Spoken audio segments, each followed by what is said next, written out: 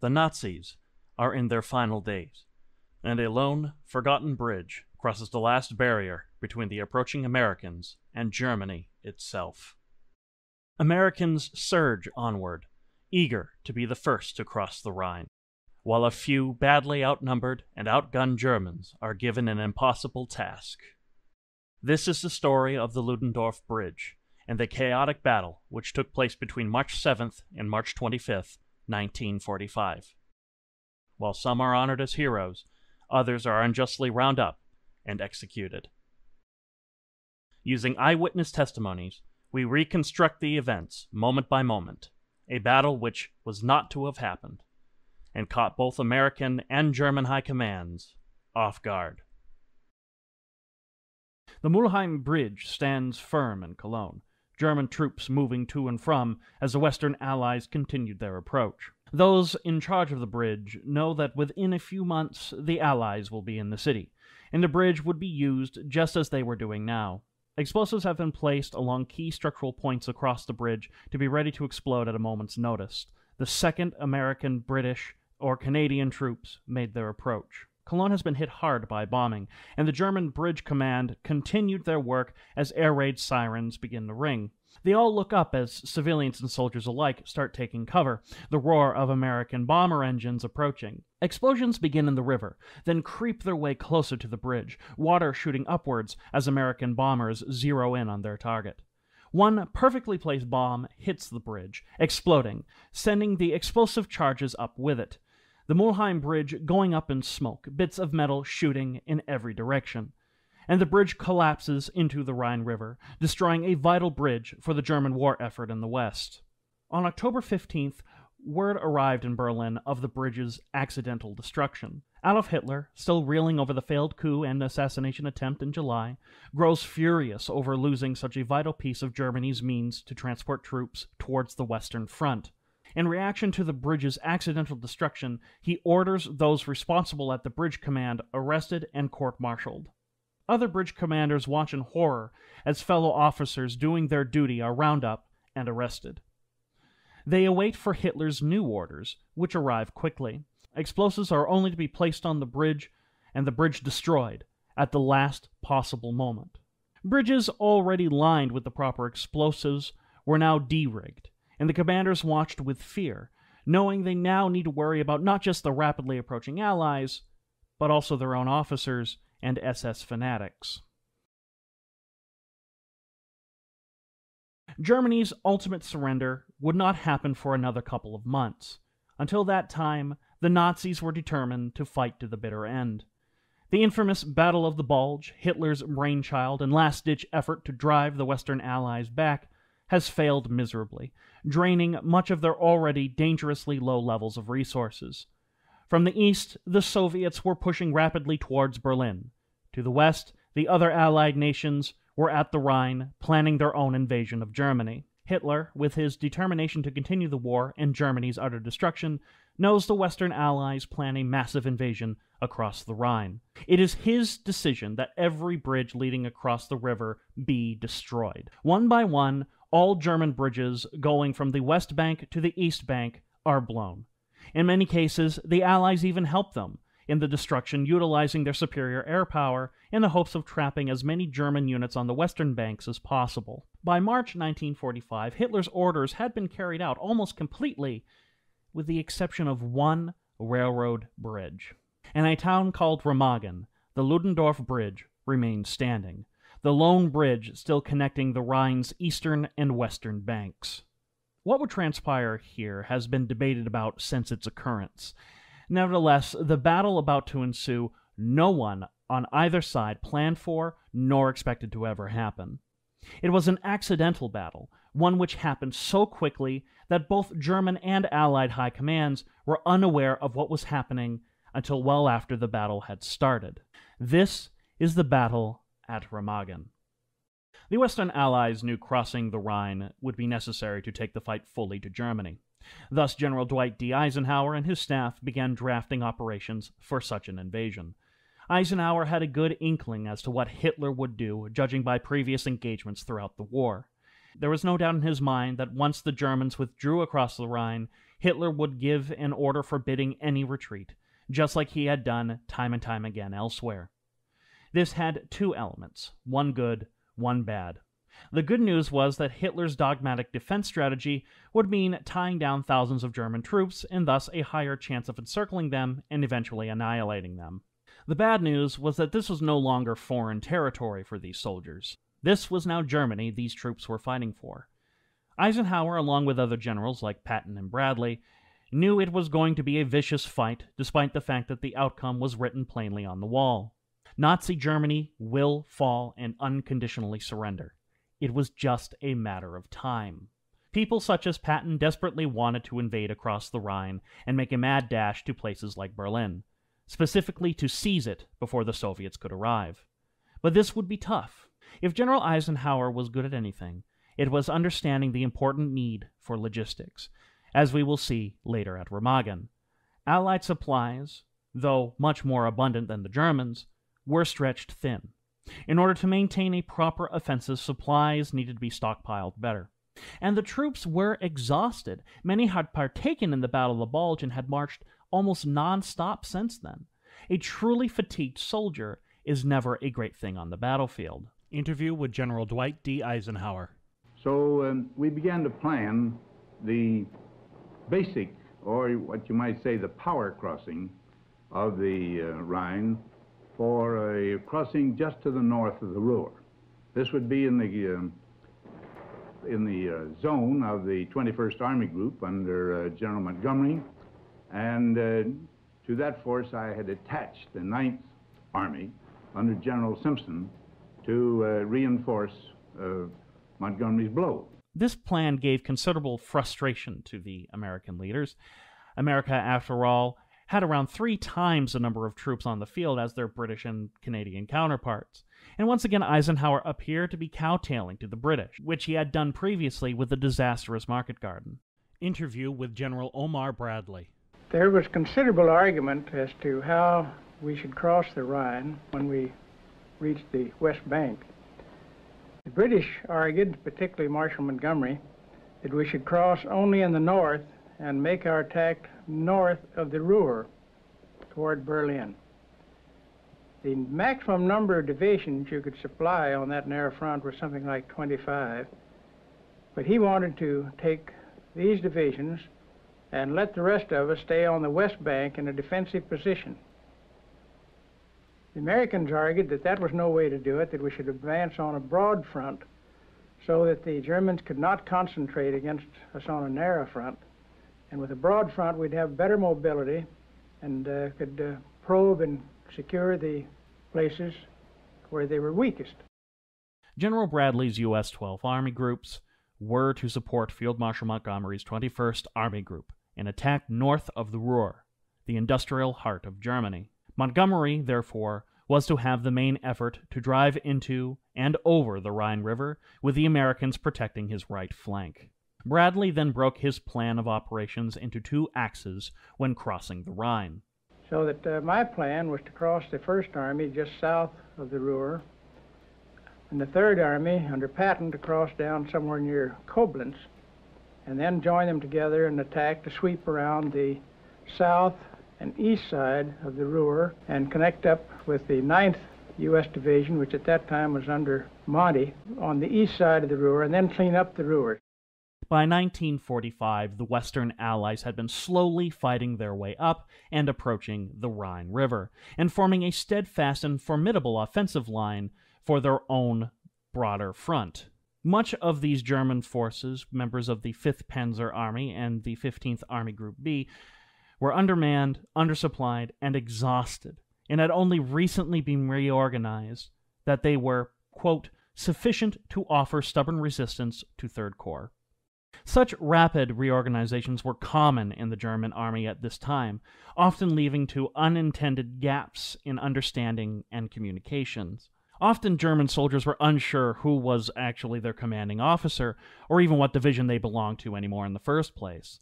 During the U.S. Third Corps' attack, they quickly discovered that they were far more mobile than their German counterparts, despite the fact that the Germans having significantly more artillery on their side. And eventually they punched a hole in the German lines and threatened to encircle the German 15th Army. At this point, the Germans' main concern was not necessarily to drive the Allies back, as much as slowing them down as much as possible to give other German forces more time to continue retreating across the Rhine. It was during this time the true story at the Luddenforf Bridge begins. In command of the Ludendorf Bridge was Captain Willy Brodtke and Captain Karl Friesenhain. Captain Friesenhain was in command of the engineers, while Brodtke was in command of the bridge's defense.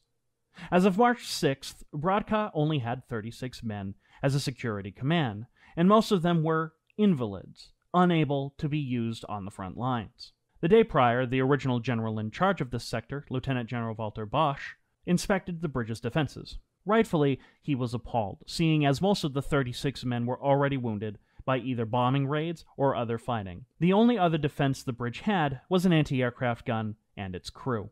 Bosch promised Brodtke that he would send a battalion of men to help defend the Luddendorf Bridge, but ultimately, higher command turned down his request.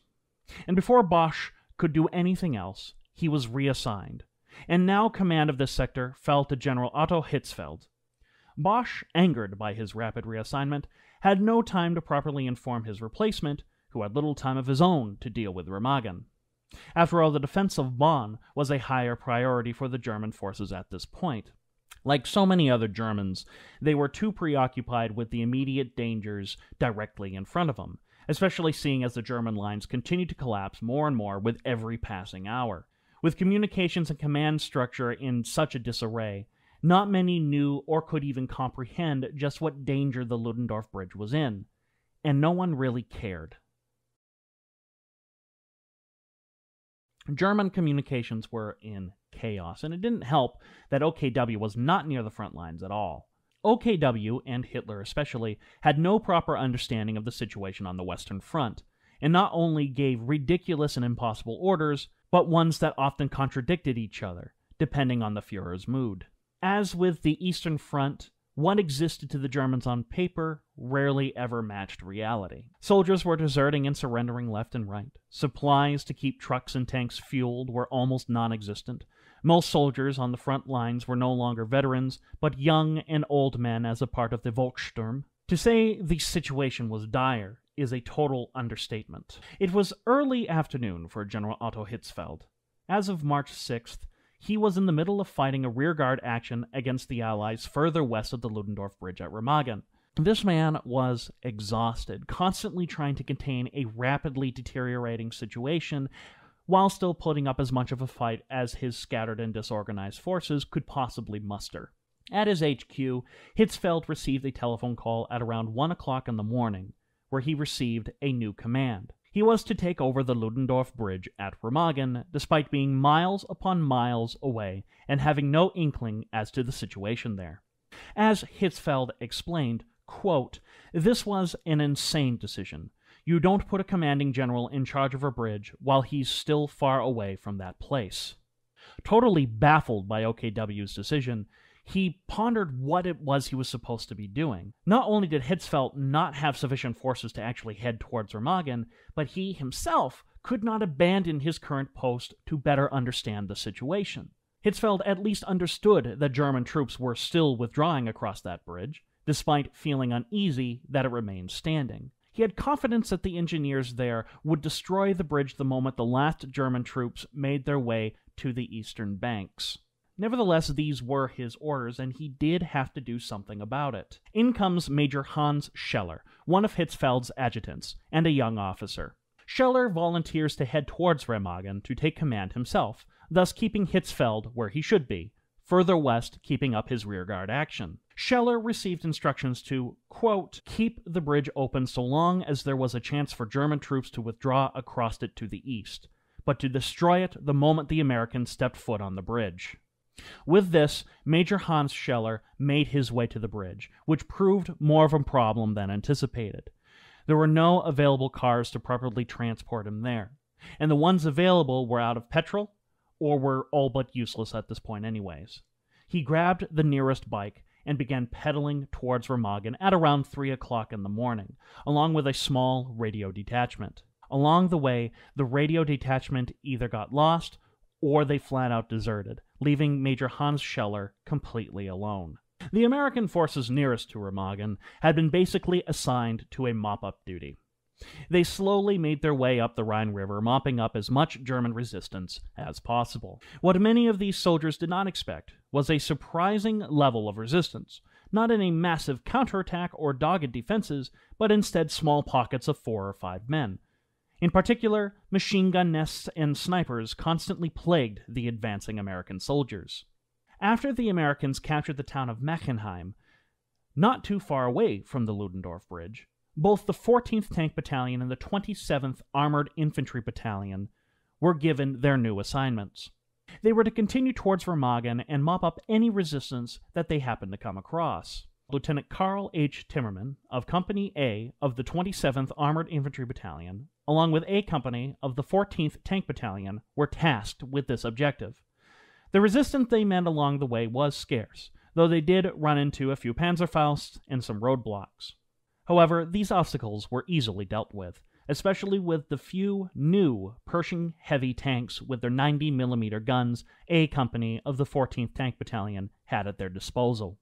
To say Timmerman had just been promoted to lieutenant is an understatement. On March 6th, his company commander was wounded and needed to be replaced. This was a common problem throughout the Western fronts, as Germans became quite adept at picking off the green lieutenants within companies. Timmerman was anything but green when it came to the army, and he clearly knew how best to handle these Germans' pockets of resistance. He also took place in the recent Battle of the Bulge, where he barely escaped capture and murder during the infamous Malmedy massacre. During the battle, he was also wounded, but remained to fight with his men. Before heading into Remagen, his Company A ran into a decently defended German roadblock. Timmerman personally led a flanking maneuver, taking the Germans from the rear and clearing the way for further advancement. So this man, despite only recently being promoted to a lieutenant, was no fool, and he had good experience fighting the Germans behind his belt. After a few more minor skirmishes with limited U.S. casualties and a lot of German prisoners, Timmerman's forces continued to trudge their way closer to Remagen, traveling mainly through wooded areas surrounded by several steep hills. Captain Brodtke stands on the eastern side of the Luddenforf Bridge when he notices several German soldiers retreating. They approach him and report that the Americans are much closer than they had anticipated. Some even claim that they had seen enemy armor, specifically the Pershing tanks. Shocked by this, Brodtke immediately goes to Captain Friesenhain and his engineers. Neither man knows anything about Major Hans Scheller, nor that General Bosch had even been replaced, though they held out hope that Bosch's reinforcements would arrive before the Americans could get too close. Friesenhain reports that they need more explosives to properly destroy the bridge, so Brodtke sends out a request for 1,300 pounds of military-grade explosives, which would be enough to properly collapse the Luddendorf Bridge. After which, both men sit and wait, the Americans getting closer, unable to do anything but sit on their hands and remain put. It is here that Friesenhain decides to place some explosives at the western edge of the bridge, where they can be blown, creating a deep crater that would impede any American armor from crossing the bridge, thus buying them more time. However, this crater was not to be made until the last possible moment, in keeping with Hitler's policy. In the least, this crater would buy the engineers further time to properly place the explosives on the crucial points of the bridge. When they arrived. Even if the explosives arrived and were placed, there was the question as to who would give the orders to blow the bridge up in the first place. Captain Brodtke and Friesenhain found themselves in a precarious situation in more ways than one. They absolutely could not blow the bridge too quickly or too late. If this happened, no matter what, Hitler would have them court-martialed and shot. And this helps explain the almost impossible position that these men were faced with. They were damned if they do and damned if they don't because of the catch-22 nature of the orders they were given. Earlier in the morning, Timmerman and his Company A began moving out.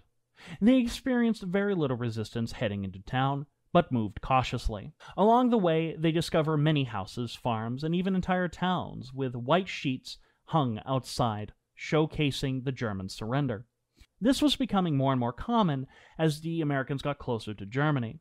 Nathan Whitman, a soldier in Patton's Third Army, describes the situation best. Quote, "There was no laughter in Germany. The civilians were all kept in their homes and the soldiers out. I guess they had enough of fighting. They were starving. It was something to see. You go into a city and there were groups of soldiers with their guns on the ground, standing in groups of 5 or 6 with their hands on top of their heads, waiting to be taken in and fed." Timmerman and his men were rapidly approaching Remagen, not expecting to find much. After all, they knew that there was a bridge there, but they expected to find it blown up like all the other bridges they had come across thus far. 3 additional tank companies were now ordered to take Remagen, then continue their sweep south to link up with Patton's Third Army. These men, nor did the entire American army, understand what was about to unfold before their eyes. Captain Friesenheim receives words that the explosives have finally arrived. He is overjoyed with the news and immediately has his men gathered to begin placing the explosives and setting up the charges. However, when he arrives, everyone is horrified and angered by what they have been given. Less than half of what was requested actually arrived at the Luddenforf Bridge, and on top of this, they were not military-grade explosives. These were standard industrial explosives, which were predominantly used for mining. With the clock continuing to tick and their backs almost literally against the wall, Friesenheim decides to place a majority of these explosives at the western end of the bridge to detonate once the Americans begin making their approach. The rest would be placed along crucial points of the bridge. Meanwhile, the Luddendorf Bridge remained alive with panicked civilians having no other way across the Rhine River.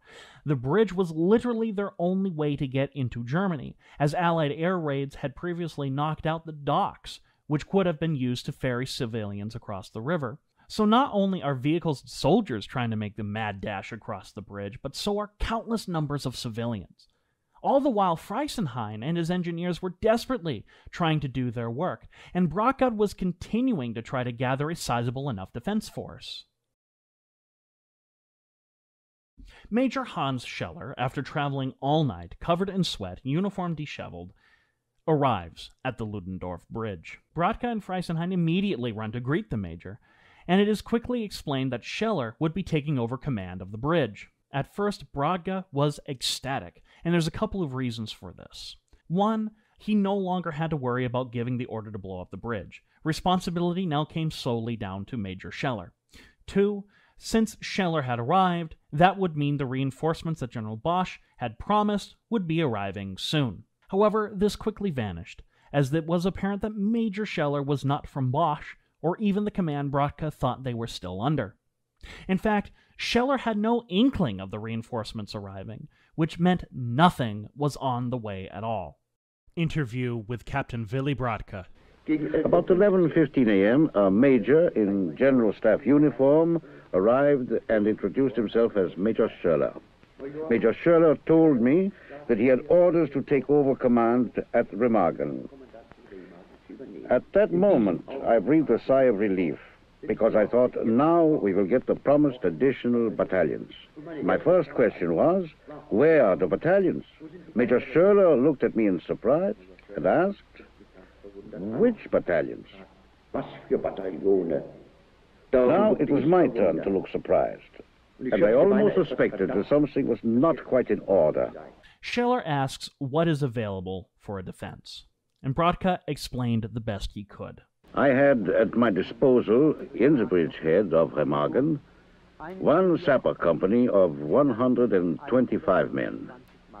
The sappers were assigned to the planking of the railroad bridge in order to make it passable for motor vehicle traffic.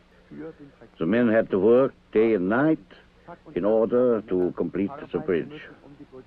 Besides these men, the Bridge Defense Company was also under my command. It consisted of 35 men, convalescents, all of whom were still under treatment. Some of these men were not even able to manipulate a gun, because, of course, they had stiff limbs. There was also a single battery of a new type of rocket launcher the Germans were developing, the Henschel HS-297. However, they were ordered to withdraw to the eastern side of the Rhine and to destroy the weapon in the face of an enemy attack, so those were utterly useless. Scheller was horrified because on paper there should be at least 1,000 men ready to defend this bridge, but like most things in 1945 Germany, they did not exist, but instead vanished.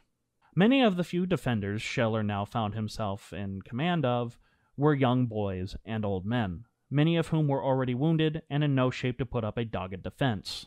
The Americans began attacking the western side of the town. Many of the German defenders had never seen an American tank before, let alone the new Pershings. This might help explain why they hesitated at first to open fire at the oncoming Americans.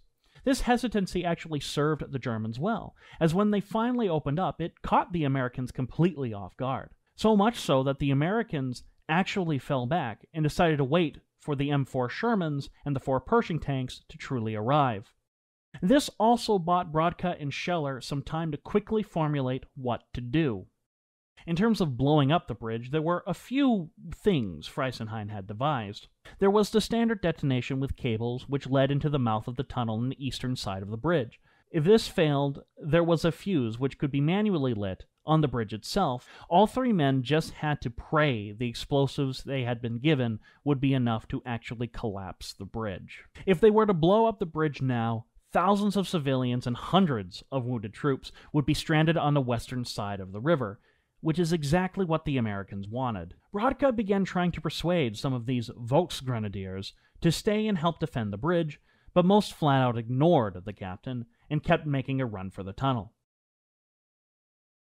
The Americans had begun their offensive again, this time with the tanks nearby. Those German soldiers garrisoned in the town quickly began to vanish, most flat out deserting or surrendering without much of a fight.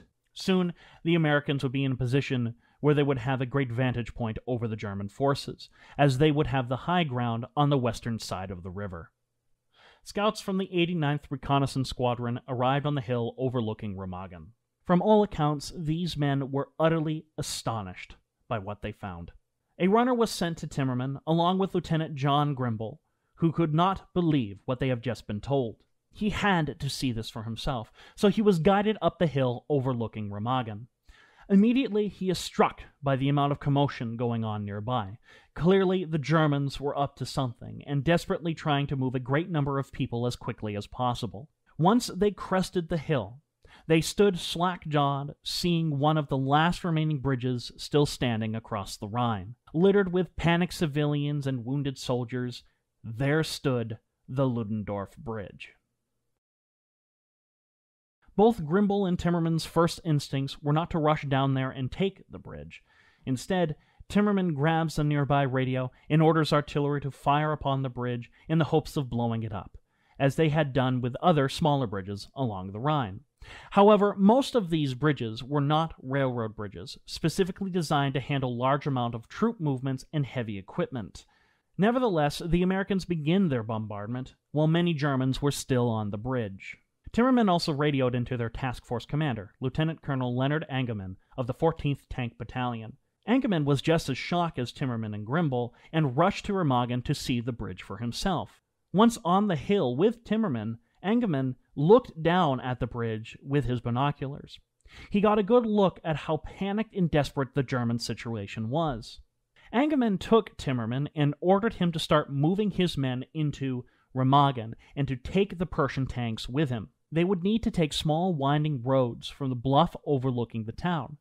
Timmerman obliged, running down to rejoin his company and get moving, the Pershings not far behind. The bombardment had begun, and Brodka remained on the western side of the bridge. Here, he was trying to direct the traffic to keep it flowing as steadily as possible, time quickly running out. He was lucky that the bombardment was not worse than it was, as Timmerman had ordered the artillery pieces to use proximity fuses. However, the gunners were unsure just where the other American positions were. They did not want to accidentally fire on friendly forces. Word soon reached General Hoge's desk of the discovery at Remagen. Like Timmerman and the others, the news of such a strong bridge, still standing across the Rhine, got him in a tither, and he and much of his staff began flooring it to the scene. Hoge began doing the math in his head, the dots connecting. If he sent men across the bridge, he might lose a battalion. If he sent men across the bridge and it exploded, he might lose a platoon. But the rewards of taking that bridge. Hoge says to Engelmann, "I want you to get to that bridge as soon as possible." Hoge had formulated a plan in his head, not one thought up beforehand or written by committee like so many other military operations. This was spur of the moment, unplanned, clumsy, and he knew it. But the rewards of taking that bridge outweighed those risks. Hoge had made his decision. The Americans were about to get their bridge into Germany. The pandemonium on the bridge had only exacerbated the confusions for the Germans. People were screaming and shouting, and no one knew where anyone was. At one moment, Brodka was on the western bank, only to be leading and directing civilians on the eastern side, leading into the railroad tunnel. Scheller, too, was moving in and out of the tunnel, trying his best to corral some sort of fighting force because he knew the Americans could be here any minute. Friesenhain, looking for Brodka, got closer to the western side of the bridge. To his horror, he could see American soldiers and tanks approaching from on top of the hill and through the town. He quickly got a few of his engineers and, without orders, detonated the explosives at the western end of the bridge. This created a deep, 30-foot wide crater, achieving its intended goals. No enemy armor vehicles would be able to pass onto the bridge without the crater being filled. This would buy the Germans a little more time. Timmerman was making his way steadily through the town, facing little resistance. They had also come under some fire from guns placed on the towers overlooking each side of the Luddendorf Bridge. But overall, the resistance had been shockingly light, and suddenly the earth was trembling, an explosion sending dirt, rocks, and debris high into the air and crashing down upon them. It was Friesenhain's crater, and the tanks came to a halt as they continued to fire. Friesenhain, thinking the time was right to destroy the bridge, began running across to the eastern side. American artillery and tank fire was raining down all around him, huge splashes of water raining onto the bridge, people screaming all around him. And suddenly he was flying through the air, the wind knocked out of him, the concussion of an American artillery round exploding just beside him. Friesenhain hits the metal floor of the Luddendorf Bridge and was knocked unconscious. Panicked soldiers and civilians trampling over him in a last-ditch effort to escape. Meanwhile, Timmerman had moved up ahead, and he could see several Germans in a panic running to the eastern side of the train tunnel. And he knew these were engineers getting ready to blow up the bridge. However, the machine gun fire from the bridge's defenses, now almost exclusively on the eastern side, was heavy. The terrain certainly benefited the defenders. The lead up to the bridge was made up of mainly narrow passageways, making it easy to, quote, canalize the attackers along the existing road. Brodka had been smart in understanding the importance of the two towers on the eastern end of the bridge. There, he had placed two MG-42s, which continuously poured heavy fire upon the approaching Americans. Remember, the MG-42s, even if there were not many of them, could fire up to 25 rounds per second. With the German gunners constantly firing small bursts into the funneled Americans, they could do quite a bit of damage. They weren't called Hitler's buzzsaw for no reason. 15 long minutes had passed since Friesenhain was knocked unconscious. He began to stir, was probably shocked to find himself still alive, especially with all the machine gun and artillery fire going on all around him. Brodka was watching from the eastern side of the bridge, and provided some cover fire as Friesenhain made his way to them. It was quickly becoming more difficult as the Americans began firing phosphorus shells, creating a thick smoke screen. This would hinder the Germans' ability to keep the American troops pinned down. By a stroke of luck, Friesenhain made it to the eastern side of the bridge. As the artillery barrage and tank fire grew in intensity, the pandemonium within the cave grew worse. Inside the railroad tunnel were hundreds of cowering civilians, many of them women and children. Even some livestock farmers had brought along as a means to provide for themselves. Wounded German Volkssturm were also present, many of them as young as 16 years old, or in their 60s. Meanwhile, American soldiers approaching the bridge managed to capture someone claiming that the German engineers were planning to blow up the bridge at 4 o'clock p.m. No such order existed. But could the Americans really take that chance? The interrogators looked down at their watches and saw that it was nearly 3:30 p.m. now. They needed to relay this information quickly if they wanted any chance of taking the bridge whatsoever. Lieutenant Timmerman was blissfully unaware of this, nor the plans General Hoge was formulating to actually cross the Ludendorff Bridge and establish a foothold across the Rhine. Nevertheless, he got word that it's believed the Germans will blow the bridge at 4 p.m., which corroborated what he was seeing on the eastern banks. Captain Brodka knew the Americans were getting closer, and was moving up and down the cowering Volkssturm and volunteers to help further defend the bridge. None were budging, greatly frustrating the captain, though he also understood. These were not fighting men. He was asking the impossible for an impossible situation. Having enough of seeking help, Brodka left the tunnel and made his way towards the makeshift barricades set just outside the eastern tunnel. He finds Captain Friesenhain and a couple of engineers setting up the charges to blow the bridge. However, they needed written permission to detonate the explosives from Major Scheller. Germany's rigid emphasis on bureaucracy and hierarchy made this necessary. However, Scheller was nowhere to be seen.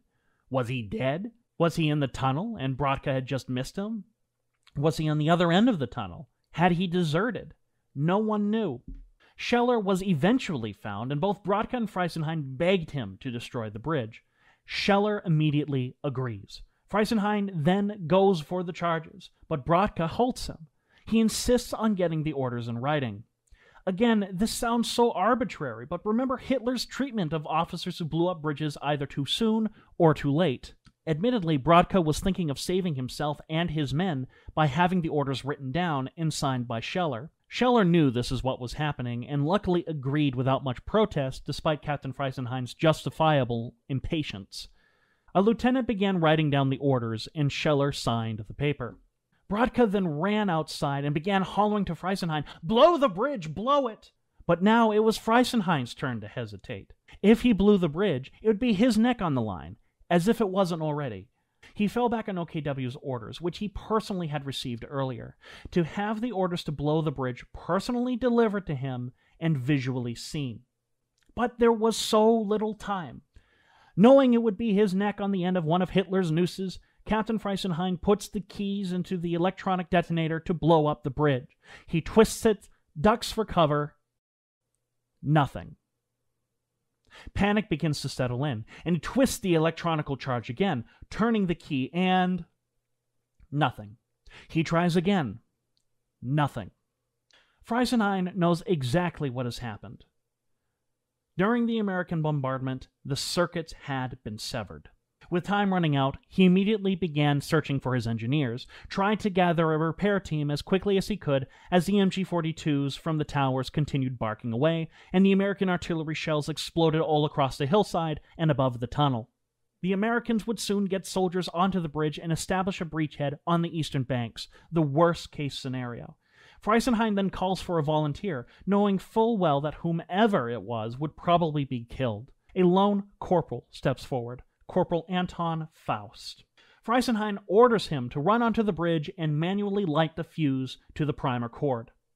With this order, the corporal dashes onto the bridge, machine gun fire all around him, the smoke making it hard to see, German machine guns firing overhead to give him cover, American bullets ricocheting off of the bridge's metal beams. Brodka, Scheller, and Friesenhain watched with anticipation, but soon found that they could not see the corporal through the thick smoke. They had no clue if this boy would make it or not, the artillery fire continuing, guns still blazing, bullets whizzing by overhead. All the while, Lieutenant Karl Timmerman remains with his men close to the crater made by Friesenhain. The men were shooting across the bridge at whatever they could see, all of them waiting for the bridge to finally explode. It was around 3:50 p.m. when Battalion Commander Major Murray Devers approached, informing Timmerman that the bridge is likely to explode at 4 p.m., leaving them under 10 minutes. Devers, knowing Hoge's sudden change in strategy, informs Timmerman that they want to take the bridge and establish a bridgehead on the eastern banks. Timmerman was unsure what to make of this, and Devers point-blank asks him, "Do you think we can get your company across the bridge?" Timmerman looks across to the eastern side, seeing the machine gun nests in the barricades and the formidable German defenses on the towers. his men would be funneled down a long, narrow pathway, creating a horrific sight if he were to cross. But here was a bridge still intact. Could the Americans really pass up a chance like this to finally cross into Germany? "Well, we can try, sir," Timmerman responds. Devers nods. "Go ahead." He begins to walk away when Timmerman shouts after him, "What if the bridge blows up in my face?" Devers does not give Timmerman an answer and keeps walking away. With his orders to cross the bridge, Timmerman informs his badly undermanned unit that they were about to cross the bridge, and to be ready to move along the left and right sides to begin removing the explosives lining it. They prepare, loading their rifles and submachine guns, knowing full well that once on the bridge, there was no turning back. Either they would successfully remove the explosives and establish a bridgehead, or die in the explosion once the Germans detonate the charges.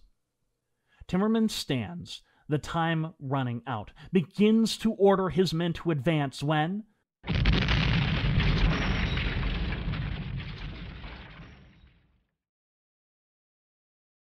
Corporal Anton Faust had reached his objective, lighting the fuse, the bridge going up in smoke, the earth quaking all around the German and Americans on either side of the river.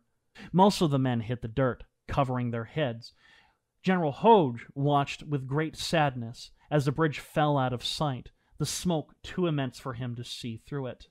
However, the Rhine's wind began to blow the smoke and dust away, soldiers on both sides slowly coming to after the shocks began to subside, only for everyone to look in utter shock, horror, and excitement, depending on which side you were on. Hoge looks through his binoculars and smiles. The Luddendorf Bridge still stands. Interview with Captain Willy Brodke.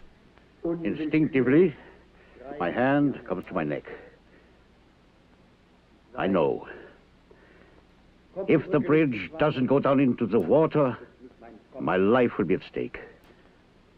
Something has to happen.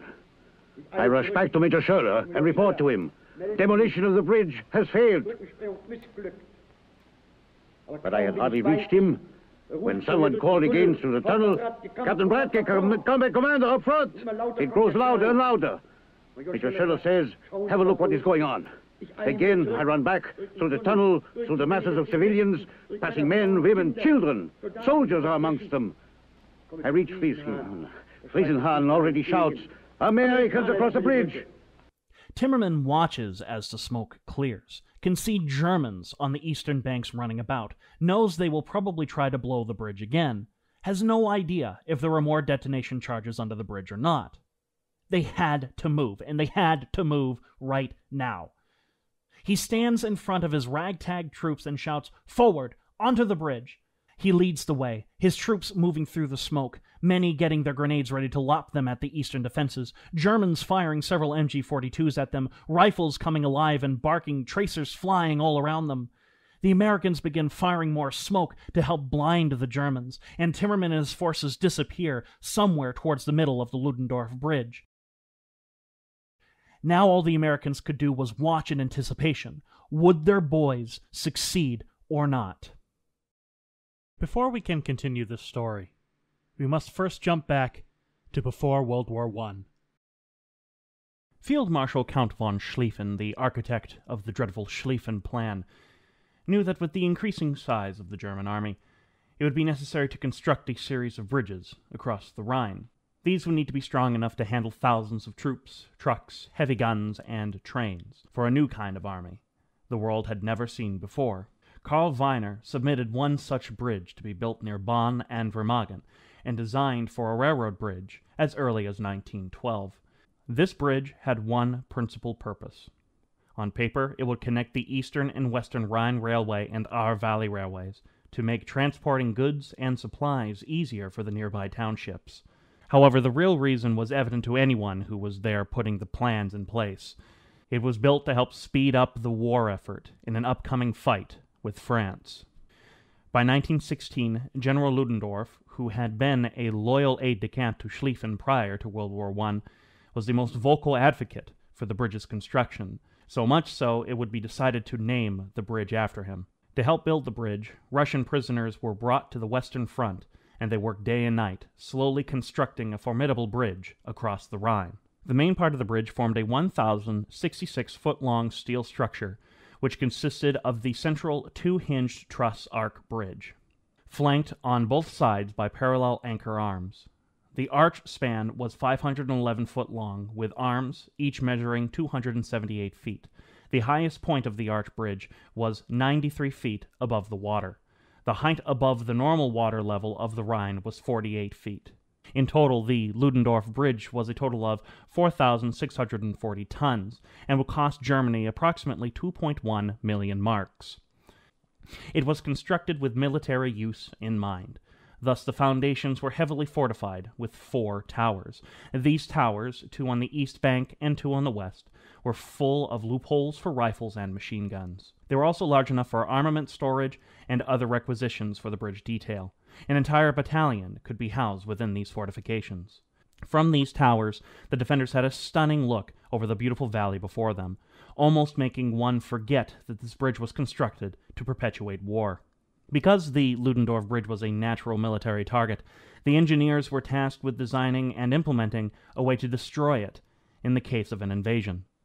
The 2 bridge piers were built as hollow shells, complete with demolition chambers. Explosives could be installed at the base of the piers in case it came under attack.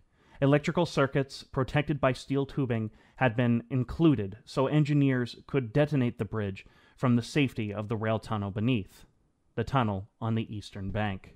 Despite significant measures to construct the bridge on time and on schedule, the Great War ultimately ended, and construction would not be completed until 1919. The French were the first to occupy the bridge, and they discovered how the Germans wanted to destroy it. In response, they filled these detonation chambers with concrete, which, ironically, made the bridge's foundation stronger. It would be easy to forget that the Luddendorf Bridge was built for war if a civilian lived in Bonn and Remagen between 1919 and 1938. Karl Wehner's elegant, symmetrical, yet simplistic design made the Luddendorf Bridge a beautiful sight for anyone living in or visiting the surrounding area. It had 2 railway lines, and people could come to and fro, enjoying the beautiful German scenery and the Rhine itself. Foreigners became easier to transport over the Rhine, and the bridge significantly improved the economies of both the eastern and western towns. Come see the Luddendorf Bridge, a marvel of German engineering and artistry. The 2 railways were constantly in use carrying passengers to and from, and below the bridge, small yachts brought tourists, locals, and lovers, all in awe of the visual splendor of the area and the engineering marvel which stood above them. But for German generals and strategists, the Luddendorf Bridge always retained its true purpose. By 1938, Nazi Germany was gearing up for a war, and German engineers raced to the Luddendorf Bridge to refix proper explosives in the case of an invasion. On the eastern banks stood a deep, dark tunnel.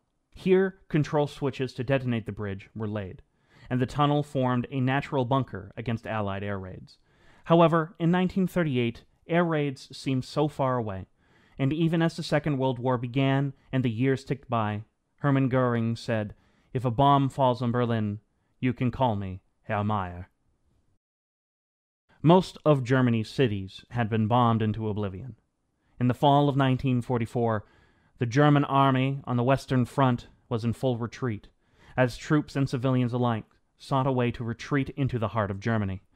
The Luddendorf Bridge became a paramount in transporting supplies across the Rhine and refugees and wounded soldiers back to apparent safety. This fact was not lost on Allied reconnaissance. American bombers had begun bombing Bonn and Remagen in response to the large numbers of retreating German soldiers in that sector. The Germans were obviously using the Luddendorf Bridge mainly for troop transport, thus its destruction became a necessity.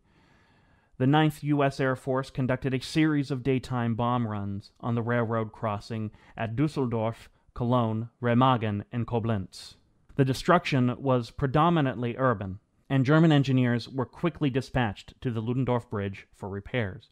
It had taken a series of hits during these air raids. Still, it remained a beacon of hope for any German civilian or wounded soldier seeking safety on the eastern banks. On October 19, 1944, just days after the Mulheim Bridge went up in smoke in Cologne, the Luddendorf Bridge suffered its greatest wound thus far. American bombs created several holes in the bridge, leaving it impassable for 2 weeks.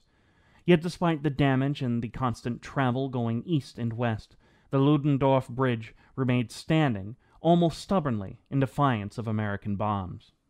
Even as Americans approached the bridge in 1945 and the explosives lined for the Luddendorf Bridge's demolition detonated, it remained a testament to human engineering.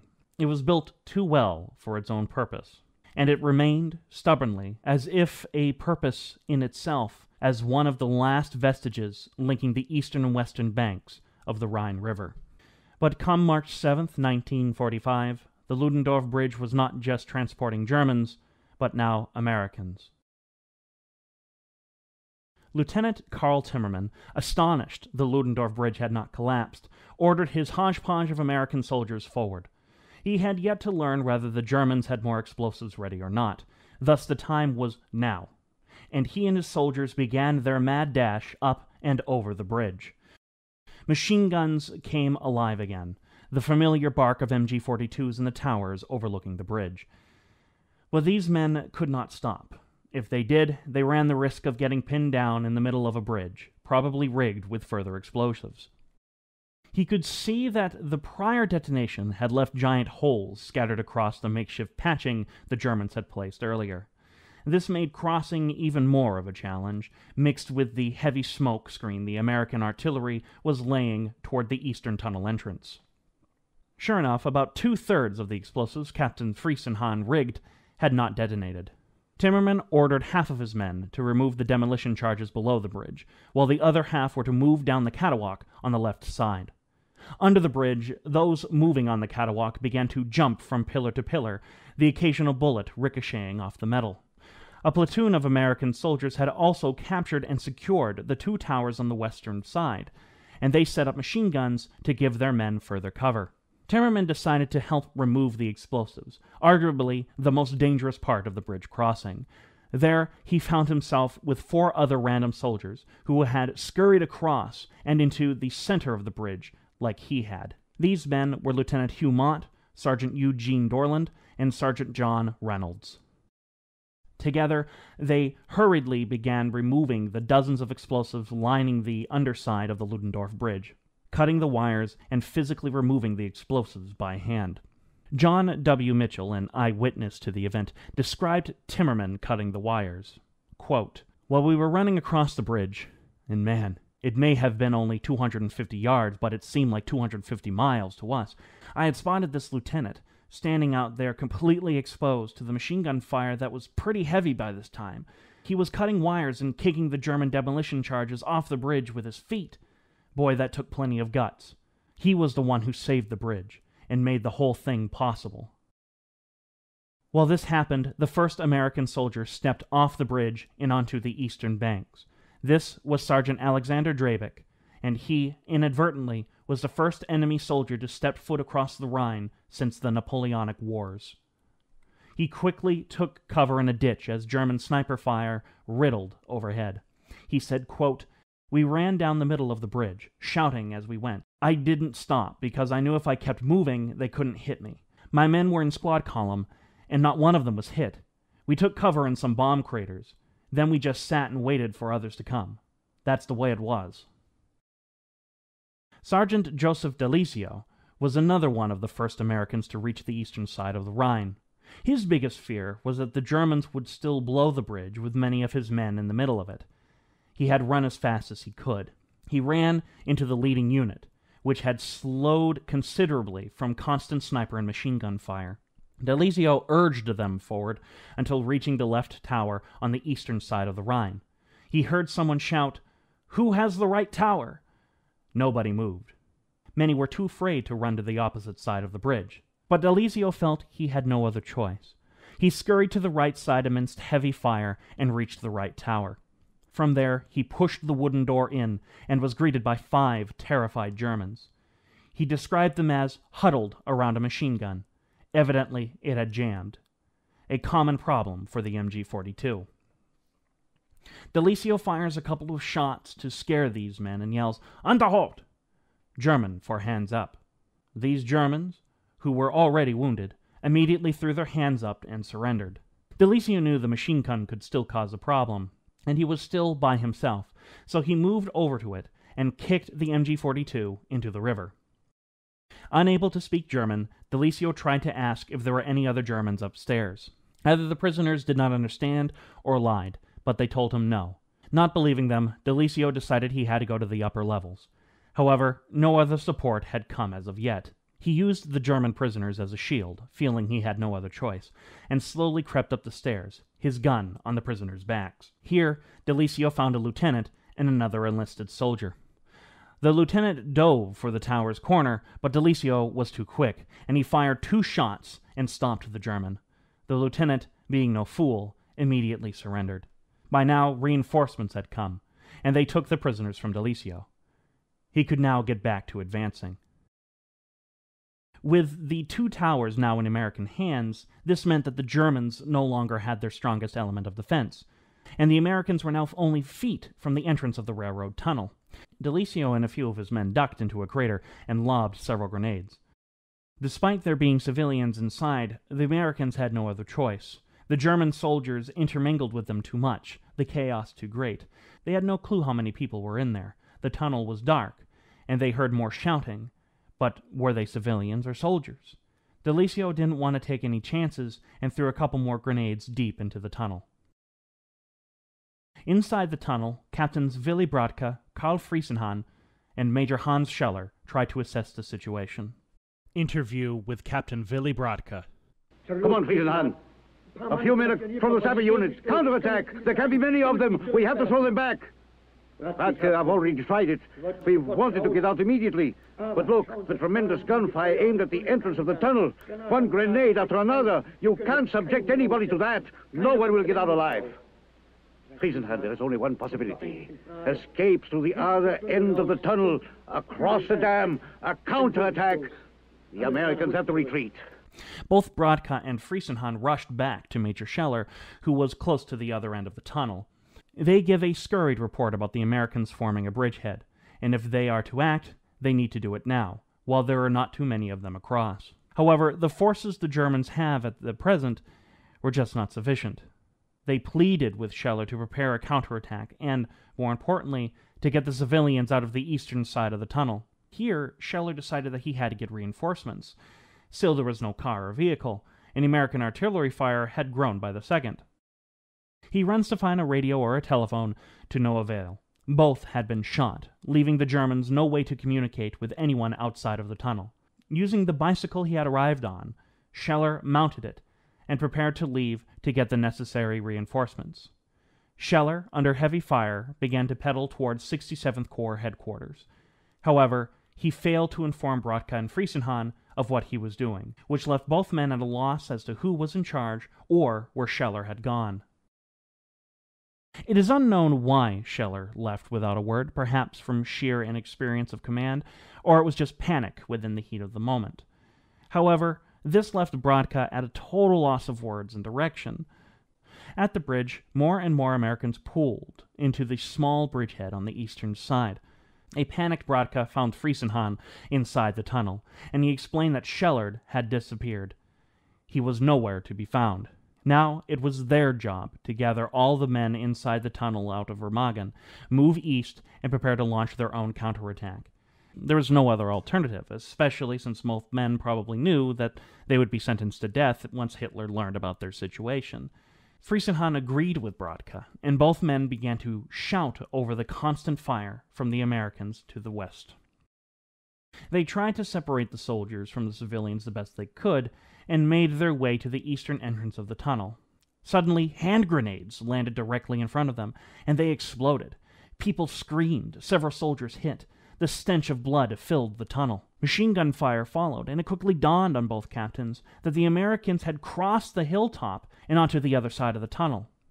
They were trapped inside, and civilians had been caught in the crossfire. Here, the civilians panicked, and a riot inside the tunnel started. And again the hand grenades roar down from the tunnel. And at a distance of approximately 120 meters in front of us, a machine gun fires right into the tunnel. Suddenly there are screams coming from behind us. We turn around and go back. There are casualties among the civilians. A man, a child. A bullet wound in the stomach, a gunshot in the leg. The civilians are excited. They scream. They cling to the soldiers, grab them and take away their arms. They come to me. Combat commander, order a ceasefire. Stop it. Our women, our children. I too have a wife at home. Brodka had what could be interpreted as a small mental breakdown, and he grew silent. What could he do? He seemed in a trance, as more American gunfire was coming down the tunnel, and more civilians screamed, German soldiers unable to fire back. Brodka then announces that he will stand down and asks any German if they would take command in his stead. No one volunteered. Many were probably flabbergasted. Their superior appeared to be frozen in place. Even if someone had, civilians forced their hand. They had begun to hoist white flags up on either end of the tunnel. There was no hope for a counterattack anymore. The only choice they had now was to surrender, and Brodka gave the order. They began to wave the white flag, and Americans at the eastern entrance of the tunnel started to shout and radioed in, "Cease fire! Cease fire!" As civilians and soldiers pulled out of the tunnel, the Americans got a good look at how scraggly and disheveled their enemy was. Then, from the darkness inside the tunnel, Brodka and Friesenhahn exited with their hands over their heads, the last to leave the tunnel and surrender. Outside, Friesenhahn looked up at the massive hill overlooking the tunnel and was stunned. He asked, "How did they do it? How did these Yanks get from the bridge to the exit of the tunnel so fast?" He admitted later how in awe he was of the American troops, especially Karl Timmerman. Both Friesenhahn and Timmerman locked eyes for a moment, their respect instant. Friesenhahn, the 50-year-old World War I veteran, and Timmerman, the German emigre to America, and a young officer. Brodka asked Timmerman if he could get some of his belongings from one of the towers. Timmerman, who spoke fluent German, denied his request. "No. Take what you've got in your hand and get going." The peace did not last long, as sniper fire began further down the line. German forces scattered about by Remagen had collected themselves enough to begin properly pestering the American foothold. Most notably, snipers became a problem, which bogged down the American forces a great deal and would hamper any attempts to try and fix the devastated Luddenforf Bridge. Nevertheless, Colonel Engelmann radioed to General Hoge. "Bridge intact. Am pushing bulldozers to the other side. What are your plans? Advise as quickly as possible." Time was of the essence here, as the small foothold was slender at best, and the next few hours would be desperate for them, unless the Americans could get more troops and armor across the bridge. The artillery on the western side of the Rhine began preparations in the event of a night bombardment. Everyone knew that the Germans would likely organize a proper counterattack. Only about 120 men, including Timmerman, had established the bridgehead on the eastern side. As Ken Hetchler, a reporter who witnessed these events, put it, this was a pretty thin force to hold a strategic point like that. General William Hoge overlooked the soldiers charging over the bridge through his binoculars. He could barely make out what was happening through the thick smoke the American artillery was laying on the eastern banks of the Rhine River. That was when he received word from headquarters that Combat Command Company B was to head south, cross the Aue River toward Koblenz, and join up with Patton's Third Army, per Eisenhower's original plan. Allied command had no inkling what was happening here. News had yet traveled to their headquarters, so they were completely blind as to what William Hoge was formulating. This put Hoge in an awkward position, and he could not feasibly see a way to pull out of his current predicament. As said before, Hoge wanted a bridge across the Rhine. Seeing the Luddendorf Bridge was too good of an opportunity to pass up, so he made a decision that could risk his entire career. In his decision to capture the Luddendorf Bridge, General William Hoge directly disobeyed orders. Now, as his troops continue to funnel their way across to capture the bridge, he radios into Allied headquarters and reports the situation. He returns to his command and calls General Hodges directly to report what was happening. General Courtney Hodges was excited over the news, much to Hodges' relief, and the plan began to fall into place. Hodges agreed with General Hoge that they needed to cancel the prior order of operation and begin channeling their forces to Remagen. But to do this, he needed permission from General Omar Bradley, who in turn required consent from General Dwight D. Eisenhower. General Bradley was sitting in his headquarters looking over the reports from the previous day. He had yet to learn that General Hoge had done anything at Remagen, let alone found a bridge, and was in the process of taking it. He then received a call from General Hodges. He became excited over the prospect of the American army capturing a bridge. General Harold Pinky Bull was with him, a man from Eisenhower's staff. Bull, who had heard of the situation at Remagen, needed to be more convinced of its significance. He told Bradley, "You're not going anywhere down there at Remagen. You've got a bridge, but it's in the wrong place. It just doesn't fit in with the plan." Bradley, though, understood the significance of taking the bridge and what this could mean for the future operations on the American front and their planned invasion of Germany. Excitedly, and with a bit of frustration, Bradley replied, "What the hell do you want us to do? Pull back and blow it up?" There were, admittedly, some ulterior motives behind Bradley's enthusiasm. Remember, Bradley favored an American-led, broader front offensive across the Rhine. Securing the bridge at Remagen would allow the Americans to initiate such a plan. It would force the decision to make a broad front offensive necessary for General Eisenhower. Interview with General Omar Bradley. When I received this phone call from Hodges, that was one of the best pieces of news we'd received for some time. It was a great satisfaction that we had been able to capture this bridge, and I expect I was somewhat excited about it. As soon as I finished talking to Hodges, I called Eisenhower. He was very excited about it, and we both realized this is very fine news.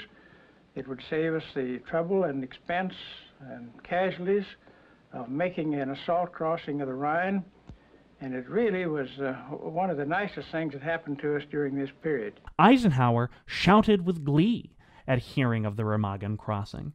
He gave Bradley and Hodges permission to take the remaining units in Cologne, which had recently been captured, and send them straight to Remagen hastily. He said, quote, "To hell with the planners. Sure, go on, Brad. I'll give you everyone we got to hold that bridgehead. We'll make good use even if the terrain isn't too good." Word then traveled from Eisenhower to Bradley, from Bradley to Hodges, and then from Hodges to Hoge. Cross the bridge and push as far as possible. First Lieutenant Windsor Miller, a tanker and engineer present at Remagen, began to furiously work to fill in Captain Friesenhahn's crater. Everyone seemed shocked that the Luddendorf bridge remained standing after taking such a beating. It was littered with holes, much of the wooden planks placed by the Germans destroyed. Its foundations had been thoroughly rocked, and most Americans waited with bated breath for the bridge to collapse into the Rhine. But the bridge remained by nightfall, and hundreds of engineers poured onto it with the tools necessary to make proper repairs, even if everything was crude. Miller was called into a meeting with all the officers about their future actions. It was decided that they would attempt to cross the Luddendorf Bridge with their tanks, which were mainly M4 Shermans with 4 new Pershing heavy tanks. None of these men knew whether the badly wounded bridge would have the strength to hold them. But the infantry needed armor support on the other side, and we had to make an effort to get our tanks over there. The Sherman tanks made their way to the bridge and, in a single row, crept their way across it. They were lined up end to end, to which Miller shouted to the tank in front of him, "Don't get too far away." The man in front of him turned back to stare at him. "Sir, I can't very well get too far away with you bumping into me all the time." Eventually, Miller's 9 Sherman tanks crossed the bridge by some miracle. They were the first American tanks across the Rhine. Behind them was an M10 tank destroyer, and they heard a loud crash. It had fallen partially through the bridge. William Hoge described the scene as such. "It just stuck there and blocked the bridge. So we had a hell of a fix there, and you couldn't move the damn thing. It couldn't move under its own power. And I told them that cut it loose and let it drop into the river. It didn't make any difference. I had to get rid of it because it was blocking the traffic of the reinforcements and everything. Well, they couldn't do that. So they finally sent a tank back from the far side, and the east side of the Rhine, and hooked a cable to the front end of the tank destroyer and pulled it out. And that opened up the bridge. Then the traffic began to flow. We took the infantry across. The tank destroyer was successfully moved at around 5:30 a.m. on March 8th. With the M10 crashing through the bridge, it was quickly decided to keep the Pershings on the western side of the Rhine, where they would serve as artillery. But this also revealed a more pressing issue. The Luddendorf Bridge was in shambles and needed to be fixed before any heavy equipment could adequately make its way across. Thus, pontoon bridges were necessary, and engineers rushed to Remagen to begin construction, as others ran onto the Luddendorf Bridge to begin repairs. As early as 4 o'clock a.m. on March 8th, American engineers began makeshift repairs on the bridge. Cranes, trucks, and other vehicles moved back and forth on the bridge, carrying the necessary supplies to keep the bridge up and make it usable.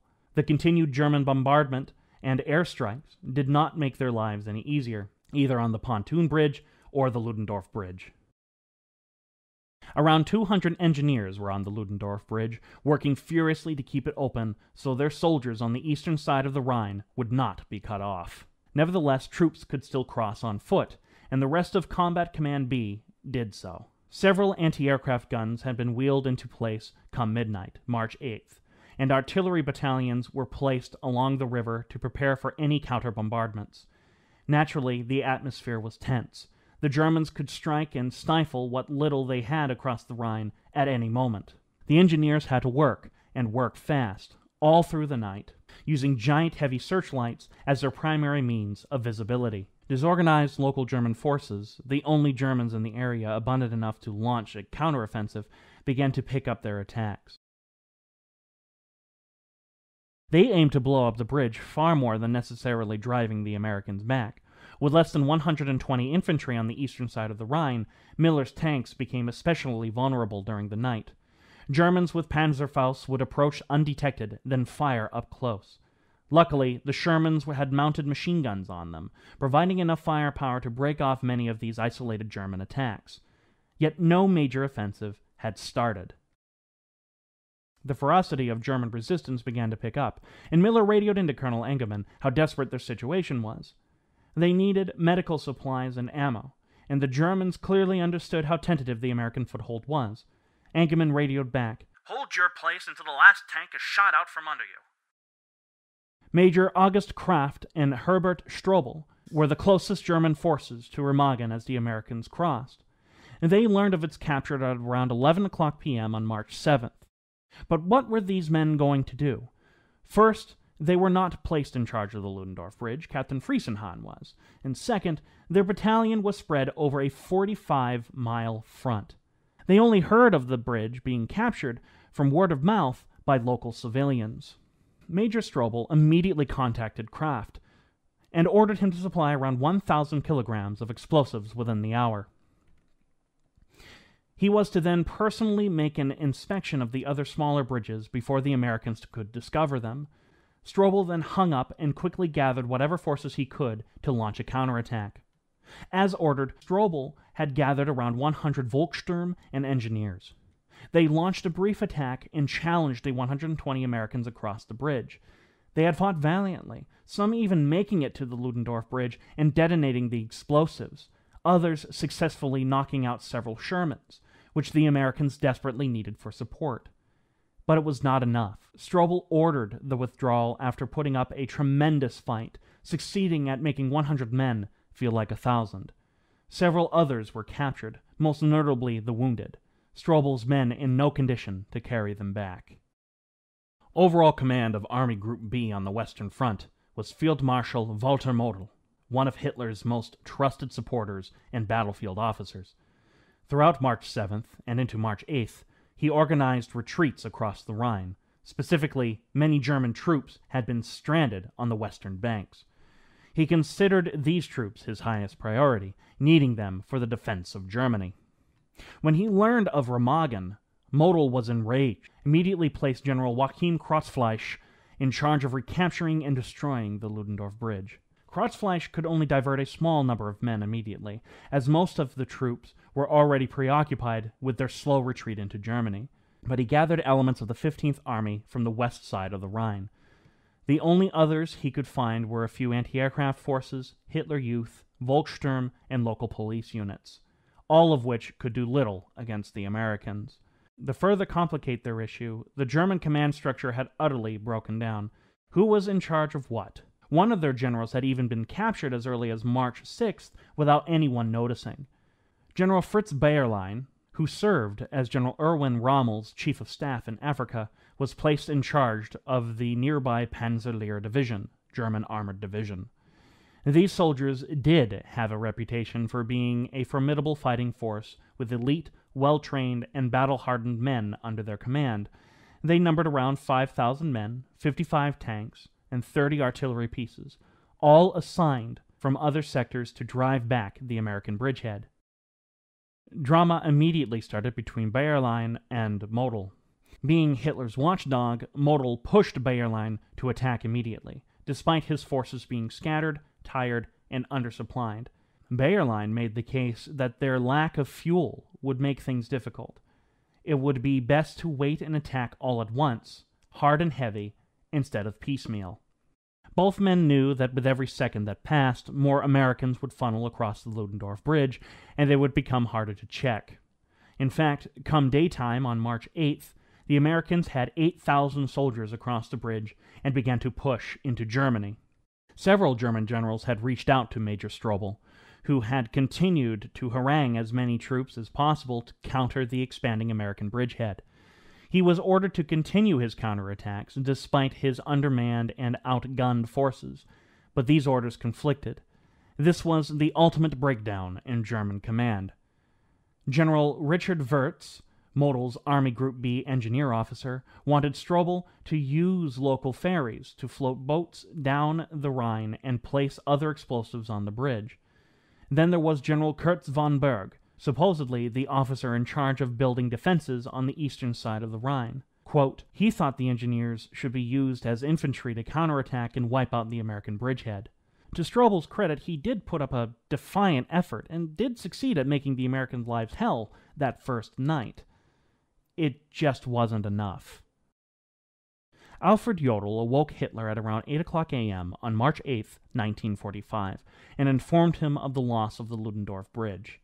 As expected, Hitler grew furious at learning of this defeat, and wanted all those responsible strung up.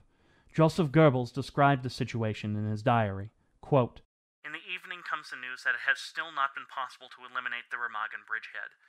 On the contrary, the Americans have reinforced it and are trying to extend it.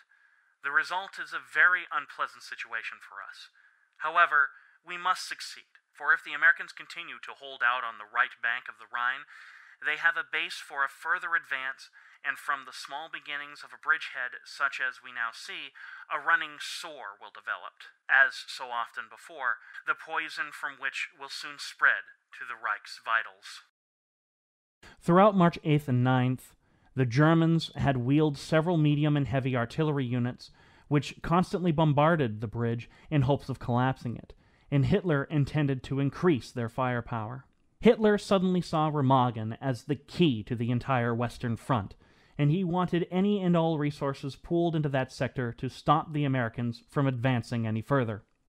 It was March 9th when Model and OKW began to formulate a proper plan to combat the bridgehead, a whole 2 days after the bridge had been captured. They thought there was still time to re-strengthen their weakened forces, who proved again they were stronger on paper than in reality, while also focusing their efforts on Remagen. Trains brought forward railguns, which began to lob shells at the Luddendorf Bridge, and the American engineers who desperately began building a separate pontoon bridge across the Rhine.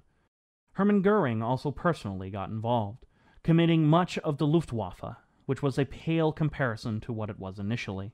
8 Stukas began to dive-bomb the Luddendorf and pontoon bridges. However, the natural surrounding terrain at Remagen made this problematic. The hills on either side of the Rhine meant the Stukas could only come from one direction, to which the Americans were ready with hordes of anti-aircraft guns. Despite a couple of bombs striking the Luddendorf Bridge, it remained standing. V-2 rockets were then diverted and were to be used on the bridge. Many of Hitler's staff were appalled by this decision, knowing that these wonder weapons were highly inaccurate. they would likely kill more German civilians than American soldiers. That is precisely what happened. One V-2 rocket landed as far away as Cologne. However, of the 11 V-2s fired, several landed near the Luddendorf Bridge, creating great panic for the Americans. Other planes began their bombing of the Luddendorf Bridge, such as the Junker Ju-88s and the more famous Me-262s. No expense was spared in the hopes of stopping the Americans and collapsing the Luddendorf Bridge. Despite the thick anti-aircraft fire, the funneled streets on either side of the Rhine made troops and vehicles easy targets. The air raids alone destroyed 256 mortar transports and damaged 35 American tanks and 12 other armored vehicles. German artillery fire on the Luddendorf Bridge had only increased by March 10, 1945. At around noon, a shell struck a gasoline truck, and for the next 2 days, the Americans were forced to send gasoline over the Rhine by barges and ferries, which greatly hampered their ability to advance. Because of the hilly terrain surrounding Remagen, the German artillery spotters had a field day knocking out American targets, such as troop transports, tanks, and soldiers. In total, during the heaviest of the artillery bombardment, the Luddendorf Bridge withstood another 24 direct hits, and still it stood, littered with engineers and troops headed to the eastern banks. The artillery fire had grown so intense that there would be an explosion on the road of the western bank every 30 seconds. One road in particular earned the nickname Dead Man's Corner. Anyone traveling would see a warning sign: this street subject to enemy shell fire. The sign did not exaggerate. It was a perfect choke point for the German artillery to exploit. Trucks would push other trucks to the side of the road in a desperate attempt to get off Dead Man's Corner. Jeeps exploded, bodies disappearing upon impact. It became necessary for medics to remove the dead bodies as quickly as possible to maintain American morale. Still, even though this was put on hold, German firepower was too great. B.C. Henderson described the situation as such, quote, "When the orders were given to go, it meant don't stop for anything or anybody. We could not even assist the wounded. This seemed cold and inhuman, as our buddies were our life. When we reached the ramp, it was more understandable why we could not stop. That ramp became known as Dead Man's Corner for a good reason. As we ran toward the bridge, we stepped and jumped over the dead and wounded. It was obvious why we could not clog the traffic." The engineers on the pontoon bridges would make headway, only for an artillery round to explode before them, killing fellow soldiers and destroying any progress made. They became a target the moment the engineers got to work. Nevertheless, by March 11th at 5:10 a.m., the first pontoon bridge was complete, and heavy equipment could now cross the Rhine. Another was finished at 7 o'clock p.m. further up the river. Over 2,500 vehicles then went over the Rhine to further the American breakout. A decision was then made to close the Luddendorf Bridge completely, so that way proper repairs could be made relatively unabated. Despite several pontoon bridges, the Luddendorf Bridge remained the best chance of getting heavy equipment across the river, both to and from, and at once, while the pontoons remained one-directional. As engineers rushed to the sagging Luddendorf Bridge, they calculated it had fallen between 6 to 10 inches from the constant traffic, failed detonations, bombs, and artillery fire. Yet somehow it remained standing and was responsible for getting the necessary American reinforcements across the Rhine before the Germans could repel them. Walter Model also ordered a halt to any general offensive. He decided it best, having now seen how depleted his forces actually were. The best that Army Group B could do was halt the American advance. With over 25,000 Americans now across the Rhine, numerous German forces needed to help repel Montgomery in the north and Patton in the south were diverted. Any hopes that the German army could regroup to establish a deep defense strategy, as initially proposed, had vanished. This also put a sharp halt on any initiative the Germans might have had, and foiled any chances of pushing back the Americans. Hitler resorted to his tried-and-true loyalty method after his assassination attempt in July 1944. He wanted heads to roll, and immediately sought out those who were responsible. One of the first victims was General von Bothmer, who was in charge of the defenses at Bonn. Hitler blamed Bothmer for losing the Luddenforf Bridge, despite Bothmer having nothing to do with the bridge's defenses. A makeshift court sentenced Bothmer to 5 years in prison and a demotion to private. Bothmer did not satisfy Hitler and shot himself in response to the sentencing. It became clear that Hitler's echelon suspected some semblance of sabotage and cowardice, the paranoia of the July plot still present.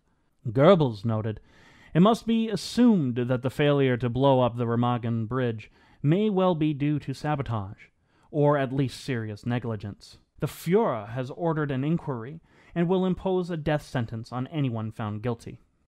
Next, Hitler summoned the loyal and fanatical Nazi general Rudolf Ubner from the Eastern Front. He arrived in Berlin on March 10th, 1945. Ubner would be given a small military tribunal, and Hitler gave the general full authority to arrest, try, and convict anyone responsible for the bridge's loss. German military law stated that all those charged had the right to a tribunal. However, Hitler overstepped those rules and gave Ubner his own execution squad to accompany him. News of Ubner's arrival sent shockwaves through Germany's military leadership, and many began to look for scapegoats instead of owning their own mistakes. Hitler had created the ultimate aura of paranoia, that any German officer could be strung up and hanged by piano wire at any moment. At the same time Ubner arrived in Berlin, Major Scheller had arrived at 67th Corps HQ. Model and Hitzfeld were both present and summoned the major to give a report about what happened at Remagen. Scheller must have understood what was probably coming for him, but complied and described precisely what occurred on March 7th. "But why did you leave the bridge?" Model asked. "I grabbed a bicycle and went to try and get help," Scheller replied. "Why didn't you telephone for help, or at least organize a counterattack?" Scheller knew Model was looking for a scapegoat, but continued, "The telephone was out, and I thought it was important that higher headquarters get news of the situation. Why did it take 3 days for you to get back here from Remagen? Why did you desert your unit?" Here Model was justified in his anger. Scheller seemed to utterly disappear once he left the tunnel, and he did not help Major Stobel or Kraft. Scheller replied, "Feldmarschall, I was commandeered to hold a roadblock. Then when I tried to get back to my corps, it had moved command posts. I did my best." Model had none of this. Hitzfeld, who had sent Scheller to the Luddendorf Bridge in the first place, watched in silence. Here was a chance for Hitzfeld to stand up for the major. But he said nothing, and was too afraid of Hitler's noose. Model rose and grabbed Scheller by his shoulder, to which he proclaimed, "Here we have one who is guilty." Scheller had yet to learn about Ubner in his kangaroo court, yet he understood clearly he was already a dead man walking, and his immediate superior, General Hitzfeld, said nothing and left Scheller unarmed and defenseless to Hitler's thugs. Once Ubner arrived at Model's HQ, he was assigned a small staff, to which all of them remained silent as to Ubner's methods. However, all of them knew that what was happening was against German law and immoral. Here, generals were summoned to testify in front of Ubner's court instead of being out on the field in an attempt to retake Remagen. On March 11th, Scheller had been questioned by Ubner's men, but 2 others were summoned before the court, both Major Stobel and Kraft. Like Scheller, the court proclaimed that Stobel should have organized a counterattack immediately. Stobel protested this accusation, explaining he had done so when he and Kraft learned of the bridge's capture. His numbers were too small, and his men too ill-equipped to properly repel the American foothold, but Ubner had none of this. Major Kraft was confident he would be found innocent, as he followed Strobel's orders without question or hesitation. Before he drove off to his court-martial, he told his staff that he would be back before nightfall. At 4:00 p.m., in a farmhouse, the court-martial commenced. No formal records were kept except for the charges brought against the accused. Captain Brodka was the first to be tried in abstention. He was accused of delaying the Luddendorf Bridge's detonation. He was quickly found guilty and sentenced to death. Luckily for Brodka, he was an American prisoner of war. Model's legal representatives began to protest, one even handing Ubner a copy of the German military code. Ubner waved it aside and said, "The only authority I need is Hitler's." Model's representatives then went quiet. This moment, their only protest. Next, they brought in Major Scheller, to which Ubner remembered, quote, "I am unable to say how long the trial against Scheller lasted, nor could I say how many times Scheller was heard. I admit, however, that I addressed Scheller roughly and angrily during the trial." That day, after little deliberation, Major Scheller and Lieutenant Karl-Heinz Peters were given their sentences. "We can make this short," Ubner said before reading the sentence. Both men were sentenced to be shot and led out of the farmhouse. Next, Major Kraft and Stobel were summoned. Stobel and Kraft went through much of the same as Scheller during their court-martial hearing on March 12, 1945. Both men fell victim to what was common in the German High Command. What looked good on paper was different from reality. But this did not matter to Hitler or Ubner. To their shock, especially for Kraft, both men were also sentenced to death by firing squad. They were then dragged out of the farmhouse. Captain Friesenhahn was tried next in absentia, in a similar vein to Captain Brodka. Out of all of those brought before the court, Friesenhahn, despite being captured, was the only one found not guilty. It was likely because Friesenhahn had been a loyal party member since 1933. At around 10 p.m., while Kraft and Stobel stood trial, Major Scheller and Lieutenant Peters prepared for their execution. They had been given just 30 minutes to write to their families before being handcuffed and forced outside. It had rained profusely the day before, the ground soaked, and a 10-man firing squad readied themselves. Scheller was forced to turn his back to them, like a coward he knew he wasn't, and he stood tall and defiantly, then was shot in the back of the neck. The letter he wrote to his family never reached them. It was torn up, and his body was looted. The next day, Majors Kraft and Stobel were handcuffed, and in much the same manner as Scheller, were led into the woods. They were also shot in the back of the necks, their bodies thrown in small graves less than 10 inches deep. Their letters, too, were torn up, and their bodies looted. Most engineers marveled that the Luddendorf Bridge remained standing after months of aerial bombardments, artillery fire, heavy traffic, and a failed demolition. Captain Francis Goodwin, an engineer combat supply officer, stood on the bridge on March 17, 1945. His men were hard at work, with the proposed deadline to have the bridge back up and operational approaching fast. Before, he had witnessed 2 V-2 rockets land beside the bridge, powerfully rocking its already weakened foundations. This sent nerves throughout the engineer corps, but they kept working, even as other German artillery fire rained upon them. Goodwin walked the railroad tunnel to investigate some German water supply equipment he had seen on the other end. Halfway through the tunnel, he realized he had forgotten his flashlight. Goodwin doubled back to see if he could borrow one from his fellow engineers on the bridge. His mind worked as an engineer should.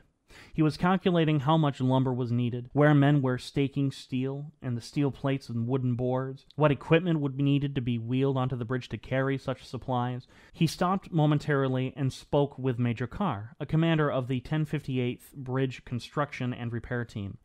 They focused on the gap between the bridge where the demolition had failed. It was considerable, and currently the bridge's weakest point structurally. Carr estimated he would have the repair done by the end of the day, on time and on schedule. Goodwin continued to the other side of the Luddendorf Bridge, where some welders were working furiously. He asked them if they had enough gas for the tools, and they assured Goodwin they did. He then watched a crane that was in the process of straightening out a truss. He never got his flashlight, nor returned to the tunnel on the eastern side. At around 3 o'clock p.m., everyone stopped what they were doing as they heard a low rumble from the bridge.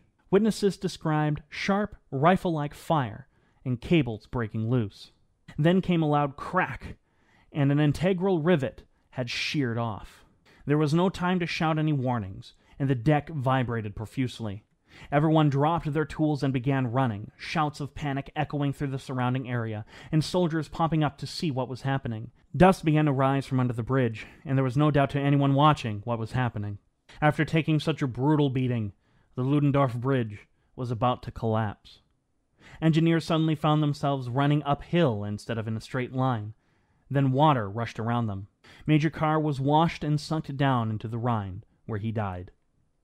Colonel Clayton A. Rust, the commanding officer of one of 2 units assigned to repair the bridge, described the following, quote, "The water of the Rhine swirled around his knees, and in an instant he was engulfed. He had no sensation of falling, but one of the girders soon pinned him under water. How long he was held under, Colonel Rust did not know, but suddenly his trap was sprung, and he rose to the surface just as he felt his lungs would burst. The current then swept him down to the Treadway Bridge, where he was pulled from the Rhine, badly shaken but not seriously hurt." A total of 23 engineers were killed, and another 63 injured. 18 of those killed were never found, and presumed to have drowned and swept up the Rhine River. In its stead, another pontoon bridge was to be built, and members of the 148th Engineer Combat Battalion went to work. To this day, the Luddendorf Bridge has never been rebuilt, and its ruins remain, a sharp reminder of what took place between March 5th and March 22nd, 1945. The battle at Remagen had a profound effect on the American war effort. Especially after the hell that was the Battle of the Bulge, the Battle of Remagen boosted American morale considerably. Between March 22nd and March 24th, 1945, the Allies officially invaded Germany. General Patton swept north from the south, and Field Marshal Montgomery moved in from the north. Strategically, capturing the Ludendorf Bridge had diverted precious resources the Germans did not have, making the overall Allied invasion a much easier affair. General George C. Marshall, the U.S. Army's Chief of Staff, put it best, quote, "The bridgehead provided a serious threat to the heart of Germany, a diversion of incalculable value. It became a springboard for the final offensive to come." The Americans lost over 7,400 casualties between March 7th and March 24th, and 863 men died in the fighting. German losses vary wildly in numbers. However, what is known is that over 11,200 prisoners were captured between March 7th and March 14th.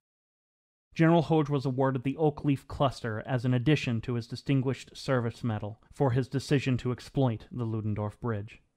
Lieutenant Timmerman, Sergeant Drabeck, Sergeants Joseph Delizio, Michael Shinshar, Joseph S. Petrensik, and Anthony Semelli were all rewarded for their brave actions with the Distinguished Service Cross, the highest award anyone in the Army could receive, just under the Medal of Honor. Captain George P. Salmas, First Lieutenant C. Windsor Miller, Sergeant William J. Goodson, and First Lieutenant John Grimble from the 14th Tank Battalion, which brought the first tanks across the Luddendorf Bridge, were also awarded the Distinguished Service Cross.